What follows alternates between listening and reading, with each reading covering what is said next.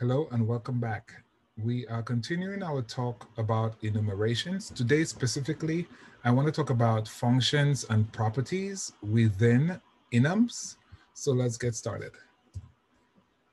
We'll create an enum. We'll call it COVID vaccines here. Okay. First, we'll list some cases. We will see what it looks like to add properties to an enum. And we'll also take a look at functions or methods within an enum. Okay, so here we could talk about functions, or we could also talk about methods, because what we'll be talking about is if functions within types, this is a custom type called COVID vaccine or vaccine. It's a custom type. Within custom types, when we have functions, we refer to them as methods. So methods are functions within custom types.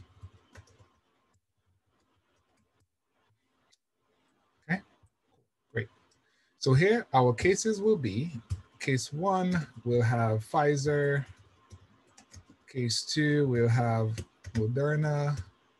Case 3, we will have AstraZeneca. Our fourth case will be Janssen's here. Make sure I spell this correctly. And our last case will have Novavax. Great. Okay. So as we saw in our introduction video to enumerations, here we could also have raw values. So I'll have a raw value of type string.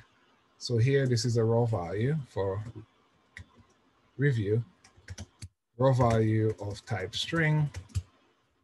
And why we're using this raw value, now we could go ahead and add our own custom name to Pfizer's case, for example. So here I could say Pfizer, I could say Moderna here.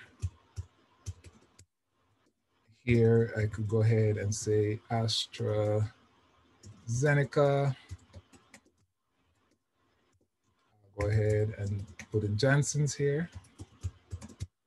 And lastly, we have Novavax. Cool, great. So far we have our enum cases all written out. Let's go ahead and create an instance. So create an instance of COVID vaccine. So here I could create an instance called, just call it vaccine to keep it generic. It's going to be COVID vaccine, and I'll instantiate it with Pfizer, just like that. Okay. If I go ahead and I print, like we did previously, I could print vaccine, right? And here it just shows Pfizer, the type, or I could also get access to now the raw value. So the raw value will be uppercase Pfizer, okay? So far, so good. So this is basically where we were with the previous enumeration video. Now, this particular video is talking about properties and methods, right? So let's see what that looks like. So on my vaccine, I want to get information about this particular vaccine, for example. So how can I do that? Well, since this is our first custom type, we're seeing other custom types we'll see classes, we'll see structs. But for now, this is an enum. So I'll create a method. Here, this is the function. Again, method functions in types are called methods. So here I'll create a method, call it info. Okay. So info will basically give me back information about the particular vaccine. In our case, we created an instance of a vaccine, instantiated it to Pfizer. So now I want to get information about Pfizer. Right? So this is an enum. I'm in an enum object. Our enum object is within this body here from line 5 to line 19. So this encapsulates the object. In the object, we have cases, properties, methods, okay? So we're coming across this method called info. So now, whatever the instance is, I want to find out what instance I'm dealing with. So let's pause here for a second. So yesterday or previously, we spoke about enumerations, but now we are switching. Again, here I'm switching. I'm using a switch statement on an enum. Self here represents the enum instance. So self represents the enum instance. In our case, we created an instance called Pfizer. So when this enum comes here, it's as if we are changing this to Pfizer here, okay? So this self here represents our instance we created on line 25, okay? So when we call our function, it's going to refer to whatever instance it is. It could be any of those 5 instances. So now, as we saw earlier, we could switch on it.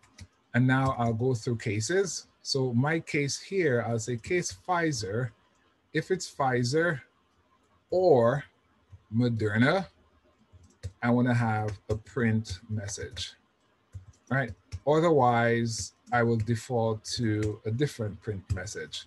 Why Pfizer and Moderna? Currently, in the United States, those are the 2 vaccines we could take, and those are recommended and approved by the FDA, okay? So those are safe for use.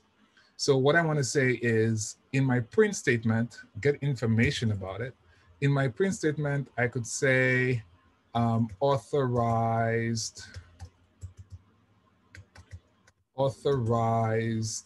and recommended by the FDA, for example, or CDC, recommended by CDC. Okay, great. And CDC stands for Centers Disease Control. That's great. All right, so here we are. And now in the default statement, if it's not authorized or recommended yet, right, we'll have a different print message. Here we'll say, is in phase 3 clinical trials, okay? So if it's not authorized, it's in phase 3. Again, we have those 2 vaccines, they're authorized, and those 3 vaccines here, they're currently in phase 3 of clinical trials, okay? Pending approval, great. So now on my instance of vaccine, I could now do vaccine, call the function .info, okay? And .info will call, again, our function or method, and based on the case, it will do the appropriate print statement. So here, if I go ahead and run my playgrounds, I will see Pfizer is authorized and recommended by the CDC. So by the CDC, and I have an extra space here. So now if I change my instance to say AstraZeneca, we'll get a different print statement because AstraZeneca is still in clinical trials, okay? So this is a good way to fully encapsulate your object. In our case, my object is COVID vaccine. I added an info method on it that gets information based on the instance. Great. Other things we could add to an enum, we could also add properties here. So you cannot add stored properties. So I can say like name, string, like that. It has to be a computed property. So here it says enums must not contain stored properties. This is a stored property, okay? We cannot do this here. So what we can do is create a computed property. In my case, I'll create a computed property, call it name. And name, this is a computed property. It will return some value. In our case, I just want to return self.raw value, okay? Basically, again, self here represents the instance, okay? Self represents the instance of that particular enum, or self represents the enum instance. In our case, we created an instance AstraZeneca. So if I was to go ahead and print vaccine.name, it will just print out AstraZeneca right here, okay? So that's the instance here. And now I could use this instance property here. This is an instance property, it works on instances. So here I could use this instance property right in our method. using string interpolation here. I could say name. In that case, I could say Pfizer is authorized and recommended by the CDC. Or if I'm dealing with one of the three, I could say name, for example, AstraZeneca is in phase 3 clinical trials. So now that becomes a bit more dynamic. So now if I was to run my code again, I'll see AstraZeneca. Now it has the name. It knows what name it is. If I change this name to say Janssens here, it will say Janssens is in phase 3. Cool, great. Okay, so we saw this. We could add more functionality as well. So I have properties. I could add another property here. In our case, we'll add a property called number of shots, for example. And this will return a tuple of int and int. Okay. And remember back in our tuple video, our tuple, we could give it label names to make it easier to access. So I could say shot, example, number of shots. And I could say days here, like number of days between the first shot and the second shot. Okay. So here, number of days. And now, again, we're using an enum. So we need to switch on the enum to find out what case we are dealing with. So here, I'll switch on self. And I'll say case Pfizer. What do we want to return? We want to return, let me get those numbers correct. So the Pfizer vaccine takes 2 shots, and between those 2 shots, it's 21 days. The next one is Moderna here, and it is similar, 2 shots, but more days between shots. So 28 days between shots. So here we'll say 28 days between the first